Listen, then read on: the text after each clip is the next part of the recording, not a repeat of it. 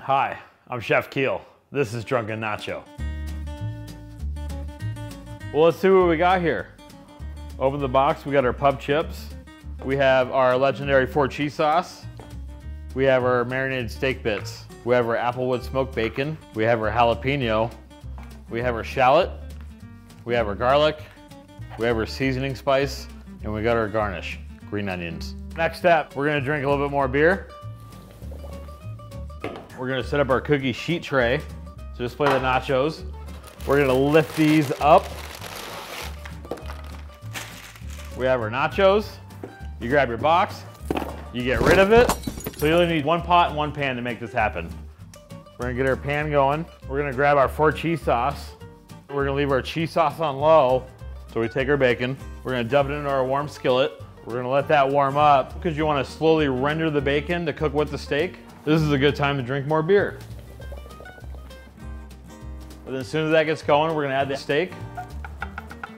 Give the 4 cheese sauce a little stir so it doesn't burn to the bottom. So once the bacon starts rendering and you have your steak bits going, once it smells incredible, it's time to add the jalapeno. Moving on to our next step, beer. Cheese sauce is looking good. F that smells good. So once your jalapenos start to soften, your next step is to add your garlic, your shallot, and the seasoning. And you're gonna give this another minute to kind of let all come together. And then it gives you more time to drink beer.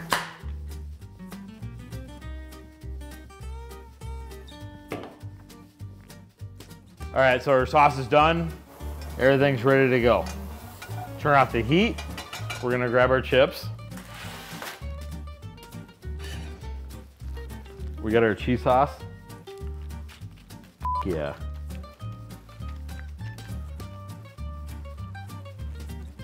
Oh yeah, right there. That's the hot shit. We have our topping. Sauteed bacon, steak bits, jalapeno. We got our spices. Oh, this smells so good. Last step, green onions. Make it rain. Don't forget about your beer.